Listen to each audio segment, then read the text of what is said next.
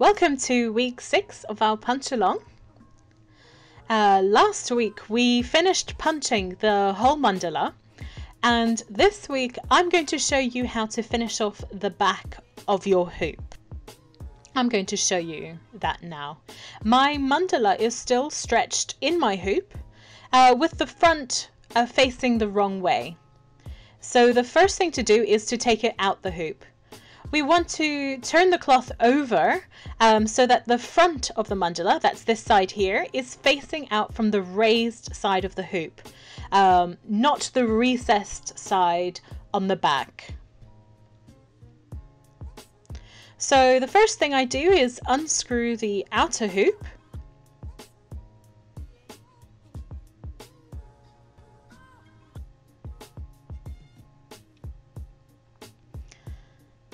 And then I set it aside for now. And then turn the cloth over so that the front of the mandala faces up. Then slide the inner hoop, that's the smaller solid hoop, underneath it. And try to position it as much as you can with the mandala nicely centered in the middle of the inner hoop. You want to avoid needing to pull on the cloth too much later to get it into the correct position.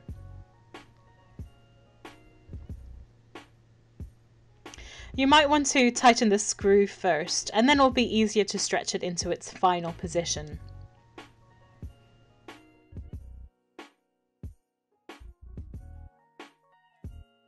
Let's see how that looks. Not quite. Let me adjust it.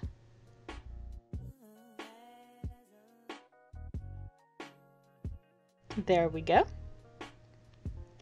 And now for the last time, pull on the cloth all around to get it exactly in the middle of the hoop.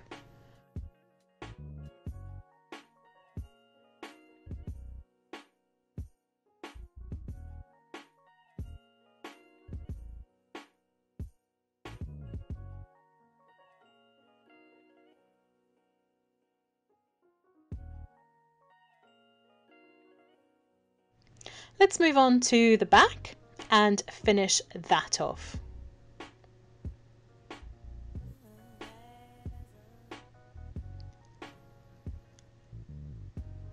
Now there are several ways of doing this. You could use some fabric glue to fix the stitches in place on the back, but I don't think that's really necessary because with the way I'm going to show you to finish it off, the stitches will be well protected so nothing can happen to them.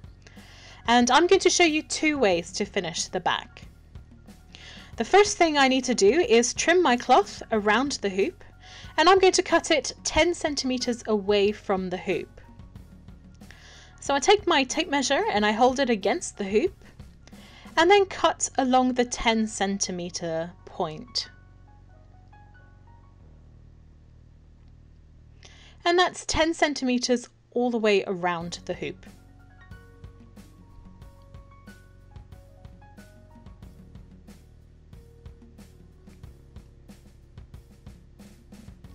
There we go. That's all neatly trimmed off. And so now I need to grab my yarn and a needle.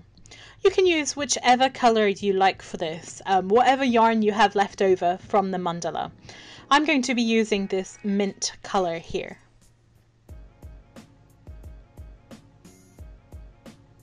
So cut a long strand and thread your needle.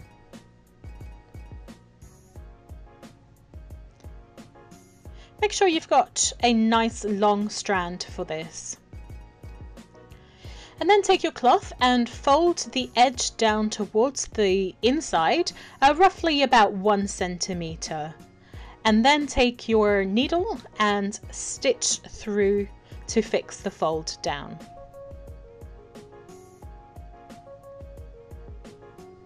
And then fold down 1 centimeter further along. And carry on sewing using quite long basting stitches all the way around.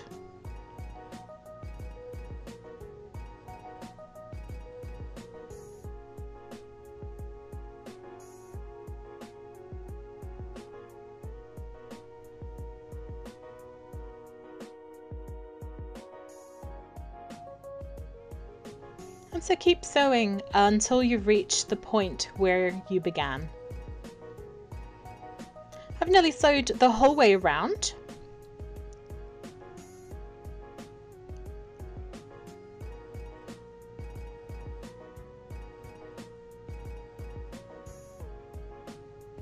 There we go. And I'm now going to pull on the ends of my yarn, and the cloth will gather up nicely on the back.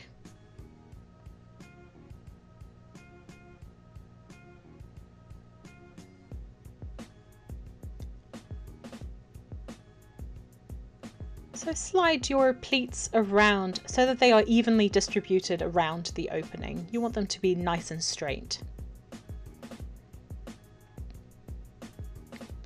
Tuck the yarn nice and tight, and then tie the ends in a knot to finish.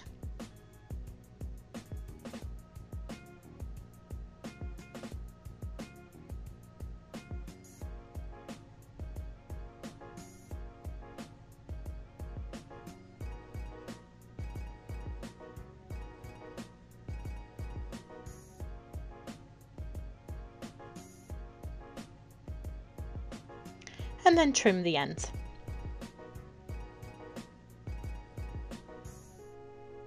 And that's the mandala complete. As you can see here on the back, there's very little of the mandala showing through.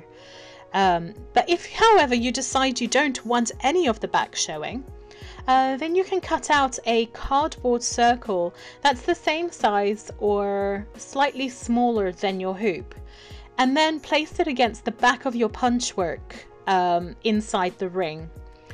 And then continue finishing off the back as I showed you before. With the cardboard, you can trim the cloth a bit shorter around the hoop because the cardboard is covering the back of your stitches. So that's the other option for finishing off your hoop if you want to hide the back completely. It's up to you. Well, thanks for joining us, and I hope you enjoy your mandala.